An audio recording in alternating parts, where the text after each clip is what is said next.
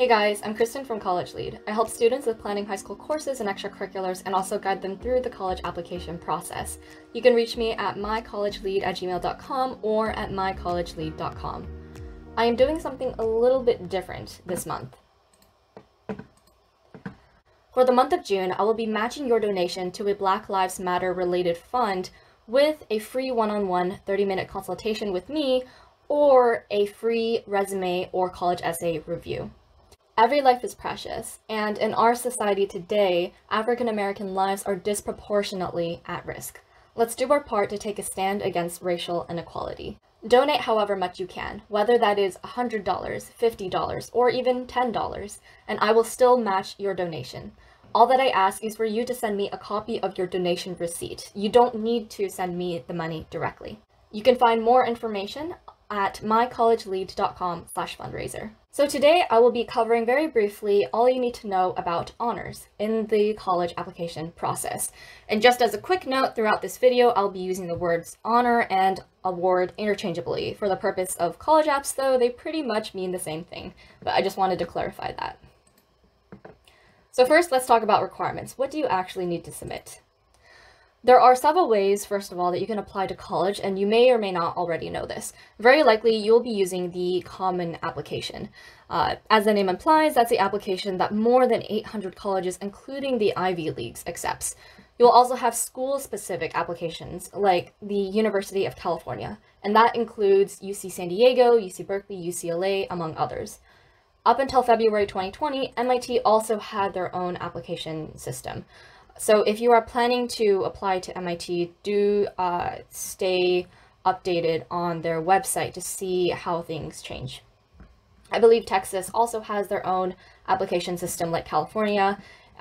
So be sure to check all the colleges on your list for how you will be applying to them.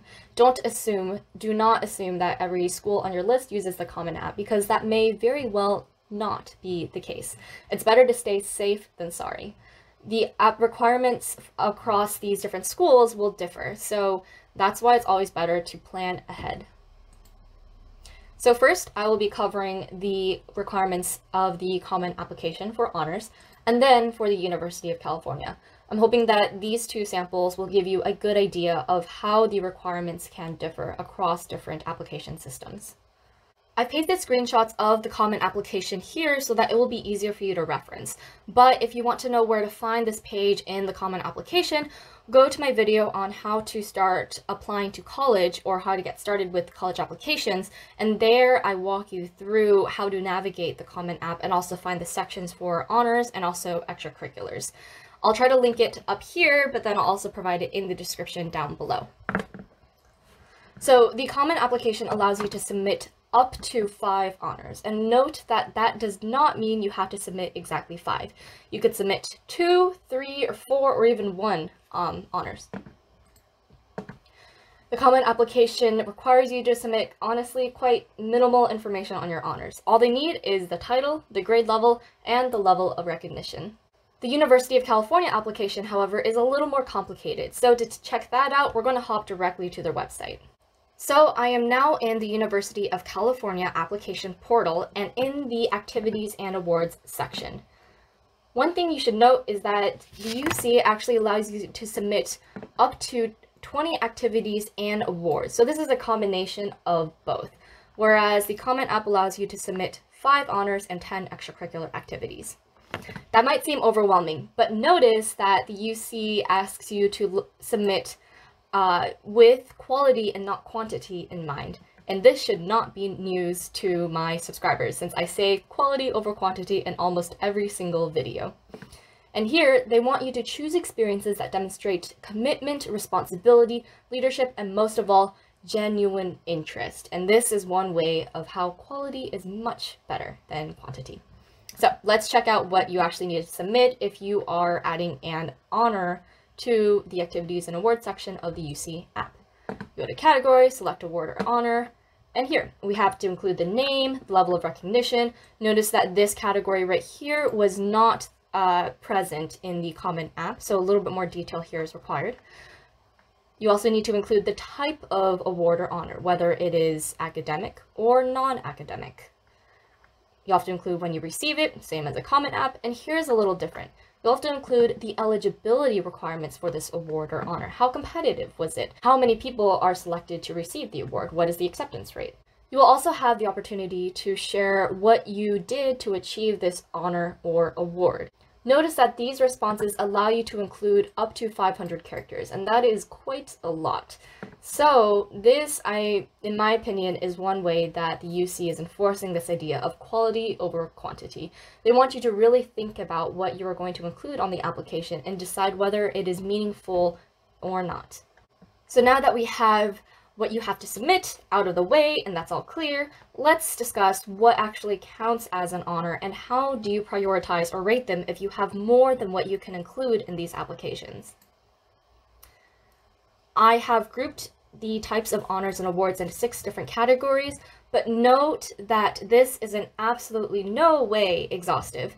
Remember that every student is different, so you may have different interests from your peers and different passions that you pursue.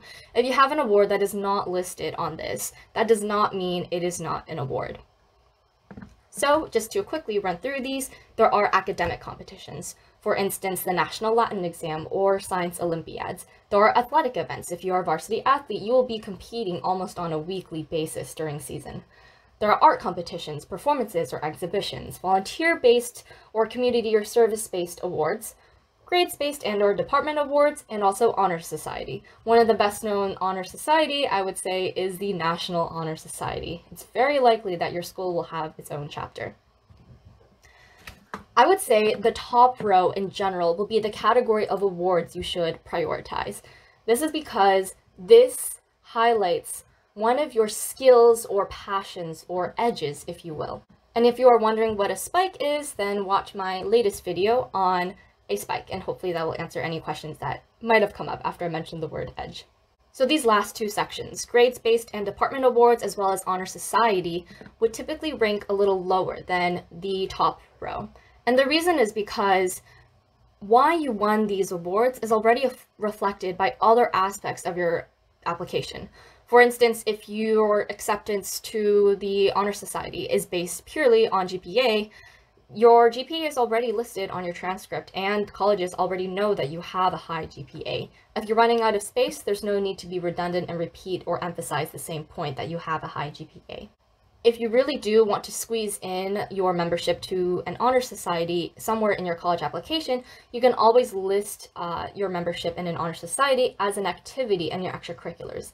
And in the common application, you can submit a 150-word character description. I believe it is still 150 words, but you can submit a brief description of that extracurricular activity, and it is there in that description where you can list this is an honor or an award, and this is how I won it. Other 2 factors to consider when you are prioritizing or ranking your honors, because you have more than what you can include on the common application, is to look at recognition level and achievement level. And I would say in terms of weight, recognition level weights a lot heavier than achievement level. For example, a first place award at a school-wide event is not as strong and will not rank higher than a 3rd place award at an international competition. I hope that helps clarify and make sense. Recognition level weights is more important or is more significant than the achievement level. That being said, there are also exceptions. For instance, participation at an international event, if it was the case that anyone could apply, is obviously not as impressive as any other award there is out there. There are alternative ways you can still list more than 5 honors or awards in your application. And you should only do this if you feel that listing more than the top 5 honors you already provided will significantly strengthen your application. So a few ways you can do that are in your art supplement if you are artistically inclined. I'll talk a little bit more about this in just a sec. You can also, as I mentioned with the example of the Honor Society, list that in the description of your extracurricular activity. Another way is you can write about it in your personal essays. There are opportunities to include more than 5 honors and awards, but again, do this only if you think that your application would otherwise be incomplete if you did not mention that additional honor and award. Using myself as an example, music was a huge part of my life, and I spent a ridiculous amount of time, both in middle school and in high school, practicing the flute. I competed both nationally and internationally, and I had more than 5 honors that I could list in my application. But because I spent so much time practicing the flute, I felt that my application would be very incomplete if I didn't include that. So what I did is, in my arts supplement that I submitted to colleges, I included an arts resume that included a lot of awards and competitions that I had won from playing the flute.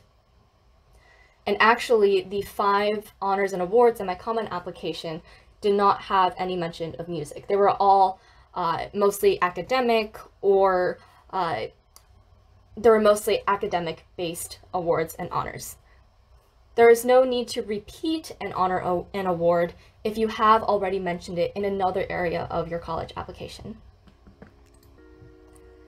And that concludes this really quick overview of honors. I hope this has given you a really good starting point in kicking off your college application process. If you want any more information, feel free to visit mycollegelead.com for newsletters, exclusive downloads, a new blog I just started, and more.